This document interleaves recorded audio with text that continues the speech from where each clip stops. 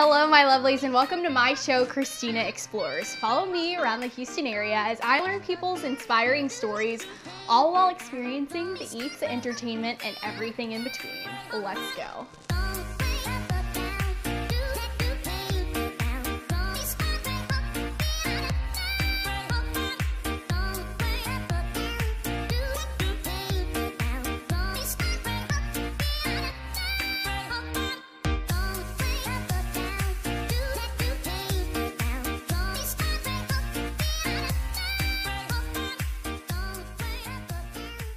Close your eyes. Think about eating your favorite cuisine. Did you make it yourself? Who are you with? Food has the unique ability of bringing us closer together. Today is all about food, and we will get the scoop on Cooking with a Twist, a place where you can go to take a cooking class and have the best time. But first, like this video if you love to eat. Cooking with a Twist, located in Houston, is for children all the way through adults who want to learn how to make tasty meals, including homemade hearty pasta, as well as decadent red velvet waffles. Cooking with a Twist is perfect for events such as birthday parties, date nights, corporate events, or any other occasion where you just want to have fun and eat delicious food. Are you ready to meet the owner, Chef Dee Dee? Here she is. Chef Dee Dee, thank you so much for having me here at your space at Cooking with a Twist. Thank you for coming. You're welcome. How's your day so far? It's been very busy so far, and it's only what time? I know, it's only noon, and we have the full day left. I sure do.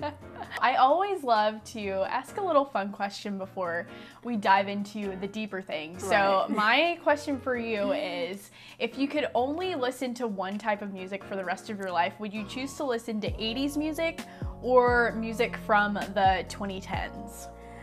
It would definitely be 80s music. Yes! I mean, that's the music that I grew up on. Yeah. You know, and even now when I hear it on the radio, like I'm jamming with it. and I know every single lyric. I mean, I can't remember what happened yesterday, but when, you know, that song comes on, it brings up the memories from your childhood and all that good stuff. You're talking about Michael Jackson and Whitney Houston and, oh my goodness, you know, the Jerry curl and the parachute pants and the Michael Jackson. I mean, all of that. I would definitely choose 80s music, hands down. So we're matching on that. I wanted to hear your journey and just find out how you arrived at where you are today. Okay. I moved to Houston in 2001. I am from Montgomery, Alabama. Okay. I grew up in Montgomery. I'm a military brat. Oh, you are? So yes, I am. I was actually born in Germany. Really? Lived some years in Fort Meade, Maryland. I still have family there. Okay. And then, of course, grew up elementary, junior high, high school in Montgomery, Alabama. Okay. And I have a huge family. And all of my aunts cook, bake. That's how I developed the skill that I have. I'm not a culinary school graduate, although I've been blessed to be around a lot of renowned chefs all over the world. I'm still learning today because I try to learn things to incorporate here at Cooking with a Twist so I can teach others. And not anything exotic. We don't do anything exotic here. We do all approachable meals here at Cooking with a Twist. I want people to look at the menu and recognize what they're going to cook and then be able to go home and make it themselves. Exactly. So my mother was a great cook. I always tell people when, you know, you think of little girls, 6, 7, 8, you think of them playing Barbie dolls. I was in the kitchen on a step stool with my mom. And she never turned me away. She never said, get out of the kitchen or no, not today. Like she was always there and available and open to teach me. Wow. And I still use some of her recipes today. And I, you know, of course, put my own twist to it. So here we are. Start catering in Montgomery, Alabama, moved to Houston, start catering. I still cater today, even though I still have Cooking with a Twist. And also I have my red velvet waffle batter brand as well. That we're really excited to see in stores and in your future, right? And prayerfully stores and also hotels. I mean, that's the goal. It's hard to juggle 3 things at one time, so the focus is not really on the batter now because we sell so much of it here. It was, you know, 2014 when we start winning all of these awards for the batter. Anything we put the batter in, it won. We've had a couple of stores who have actually invited us in, but once we do that, then, you know, we'll be off and running, but it's still available here. When I go to different places, I'll always take it just in case someone wants to, you know. You got to be armed and ready, right? Armed and ready. That's what I've learned in this business. So yes. You've had another career, so how did you even decide to venture over to the culinary side? That is so, you know, I still ask myself that question. Yeah. Because I worked for corporate America for 10 years. When I moved to Houston, I was recently divorced, and I was here, a single mother with my 2 children. You know, I have bills to pay. I don't know anybody. I can't say I'm a caterer and expect them to trust that they like my food. Right. I started working for Comcast Time Warner, and I was in their marketing department for 10 years. That's a long time. During that time, I was, you know, started to build my clientele. So I was juggling catering, juggling my corporate job, and when God granted me the go-ahead to put them in my rearview mirror and never turn back, which was in 2012. Okay. I never turned back. I started doing catering full-time. And, you know, it's scary. Yes. Now, how do you stay motivated? I know you're passionate about what you do, but what keeps you waking up every morning? Just my passion for what I do. And then I know I do not want to return to work for anyone else. Once you get a taste of entrepreneurship and working for yourself, making your own rules, seeing the benefits of others when they come and support your business, all of the great reviews, you know, even with catering, when I, you know, cook and get all this positive feedback, that's what keeps me going. That is the highlight of my career. It's the highlight of my life because I'm doing what I love. It's not all peachy. I don't want to paint a picture of entrepreneurship, especially when you're climbing the ladder to get to that mountaintop experience to where you're really enjoying the fruits of your labor. You know, even though I enjoy all that, there's still some challenges that you have to overcome. But once you know that, you know, for a fact that God is in control of everything that He has blessed you with, I don't worry about it. It just tends to work itself out. No, that's so true. Everything that you just said, it's just so inspiring. I'm like tearing up right now. You cannot be in this business without having faith. You cannot do it because you never know what tomorrow's going to bring. You just do not know. We suffered Hurricane Harvey, and a lot of businesses suffered, and a lot of businesses did not recover. We're still here. For a long time, we did not get business during that time. I mean, we're flooded. We're rebuilding. Who's wanting to take a cooking class? Who's throwing an event that needs a caterer? You know, that kind of stuff. So, you know, we're still here thanks to my great friend, Chef Carla Hall, who came out and, you know, did a couple of classes, built the momentum back, you know. We're still here, still rocking and rolling. That's great that you're still rocking and rolling. And what do you strive to create for everyone who comes to Cooking with a Twist? Not just a great cooking experience, but it's great fellowship. I always use these hashtags whenever I am posting anything about Cooking with a Twist. You know, it's good food that you, of course, prepare yourself. Great friends, because when people come in, even if they're sitting at a table with strangers, they're gonna leave as friends. They're exchanging numbers. They're cooking together, and there's something about cooking. It kind of bonds. It does. It brings you together. It kind of bonds people, and just the fellowship. You know, it's something fun to do. Of course, BYOB for our adult guests. Adult classes and our kids classes are just the greatest. They are the greatest. From our 5-year-olds all the way up to our 16-year-olds, our summer camp, which wears me out because it's an entire week, but we have so much fun. I want people to leave here saying, man, that that was great. Exactly. I really had a good time. I am wanting to know what we're going to expect in the next few moments from you, since we're gonna have a little sneak peek. So what are you gonna show us? I'm just gonna show you some blackened catfish, and we're gonna make a little sauce to go over it.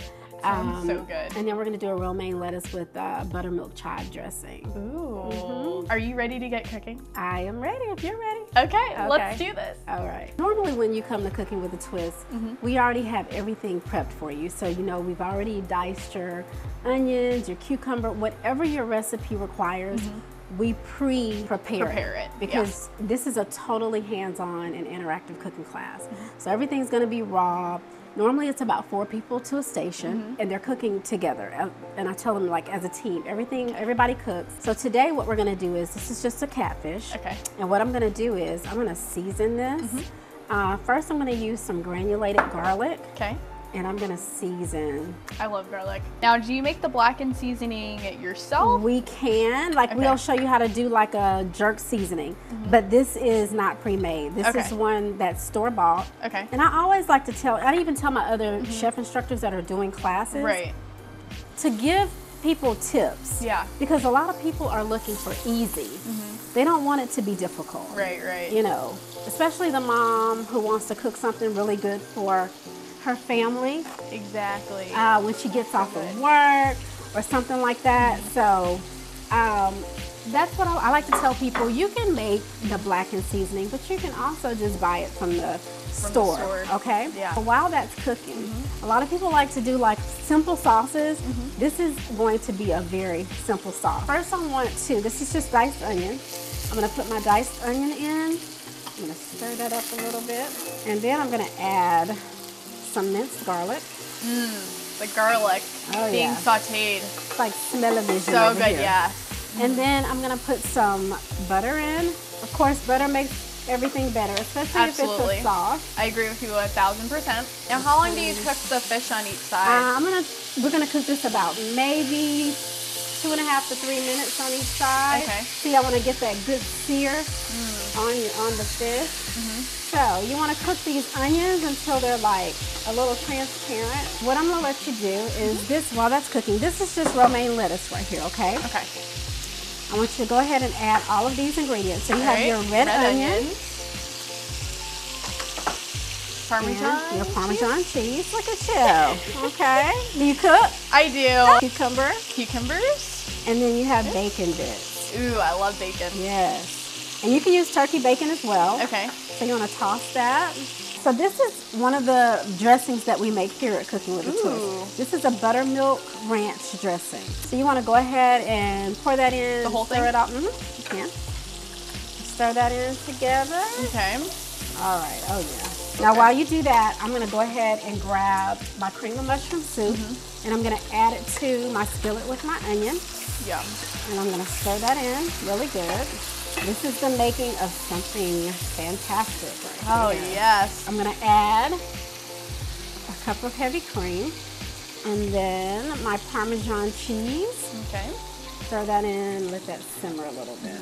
I'm just going to add some of this blackened seasoning. I'm going to add a little chicken broth until it gets to the consistency that I want.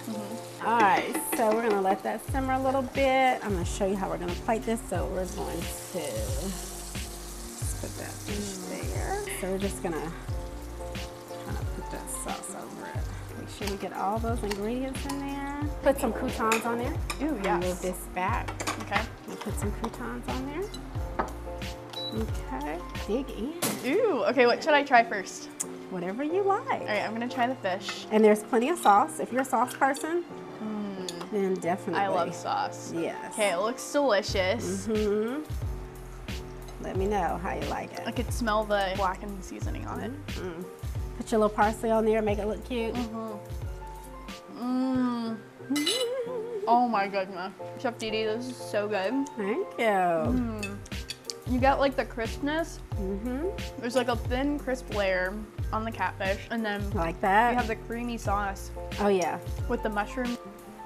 This is keto friendly, you just can't have the croutons. Yeah, it's like just Leave them off. You could put them on for cheat day. Or make you some keto-friendly Oh, really? croutons. Oh, yeah. You know, they have everything. Low-carb bread. Make it from True. that. This is delicious, and I can't believe the dressing is homemade. And you know what? Now that we make homemade ranch, homemade Caesar, I can't buy it from the store anymore because it just doesn't taste the same to me. Right. So, yeah. Chef Dee Dee, this is amazing. Thank you. Thank you so much for teaching us how to make this.